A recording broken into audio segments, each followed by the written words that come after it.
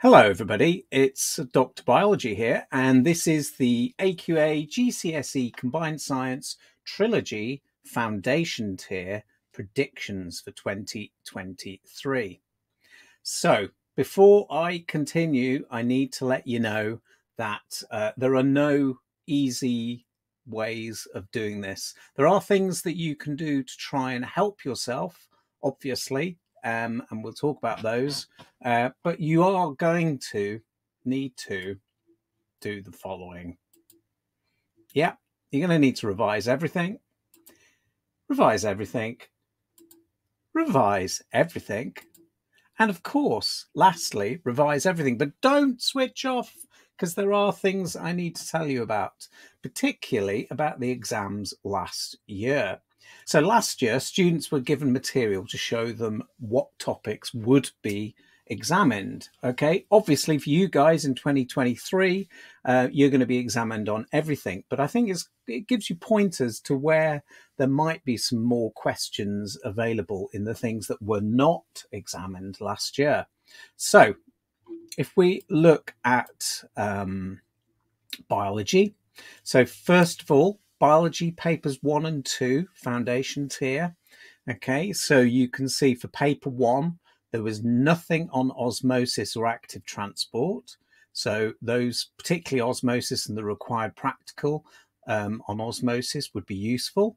In organisation, there was nothing on coronary heart disease. So definitely learn about coronary heart disease and all the ways of stopping it. So the use of stents, replacement valves, looking at evaluation questions, which is looking at the pros and cons of different treatments.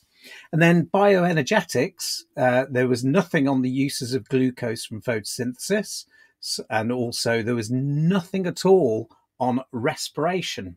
Okay, so no questions on respiration. So I'm pretty sure if you revise respiration, something will come up on that this year. Infection and response last year, they did ask questions on the whole content.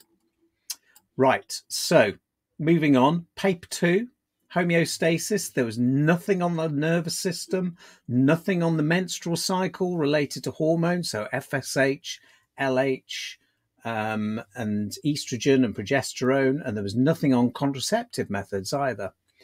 In variation, inheritance, evolution, there was nothing on sexual and asexual reproduction, nothing on meiosis, sex determination, so X, X, X, Y, nothing on evolution related to Charles Darwin and selective breeding, and also extinction. So those are topics that would be worth your while going through a bit more carefully.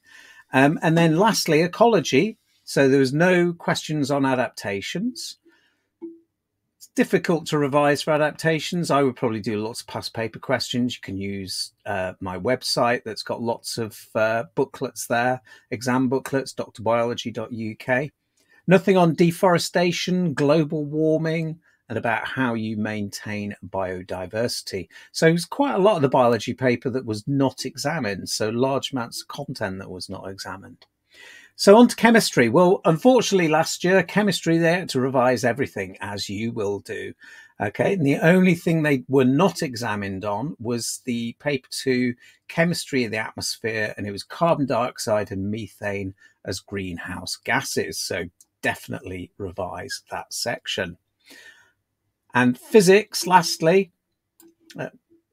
Okay, physics. So again, not much was not assessed, but things like domestic uses and safety, that's a good set of questions there. Particle model and pressure, atomic structure, atoms and isotopes, be useful to know about atoms and molecules for chemistry. And then in forces, okay, it's forces and elasticity. Okay, so I would definitely check these out first. But overall, you are going to need to revise everything. So here's a few tips to help you with your revision. On drbiology.uk on my website, which is everything is free. So I've got revision checklists. They're very important for your revision. Past papers, and also for each topic, there are sets of exam questions and answers. Thirdly, learn the keywords. I say this every year, but do some flashcards. Learn those keywords. 4, has all the GCSE biology playlists, so particularly GCSE biology and combined science. I've got loads of video playlists. Unfortunately, not much on physics and chemistry at the moment, but definitely biology. Everything in biology is in there. And it's drbiology.uk is the best place to find those playlists. Revision tips, right, very, very briefly. Okay, these are some main revision tips you need to be using, these kinds of techniques. So using flashcards, definitely for keywords, definitions, using mind maps. So please don't write out all your notes all over again. Keep it nice and simple. Revise actively. So read it, cover it, recite it, check it, and then go through that process again until you are completely certain and confident with those topics. Space out your learning. Don't just sit there for hours on end trying to revise. You're going to have to set yourself 20, 30-minute slots and have 5-10 minute break. And then mix it up, use chunking. Don't just look at one section like cell biology. I would try and mix and match things, okay? There are some ideas on drbiology.uk to help you. You could write your own Q&A. Definitely, though, number 7, practice past papers. I can't stress to you why that is so important, okay?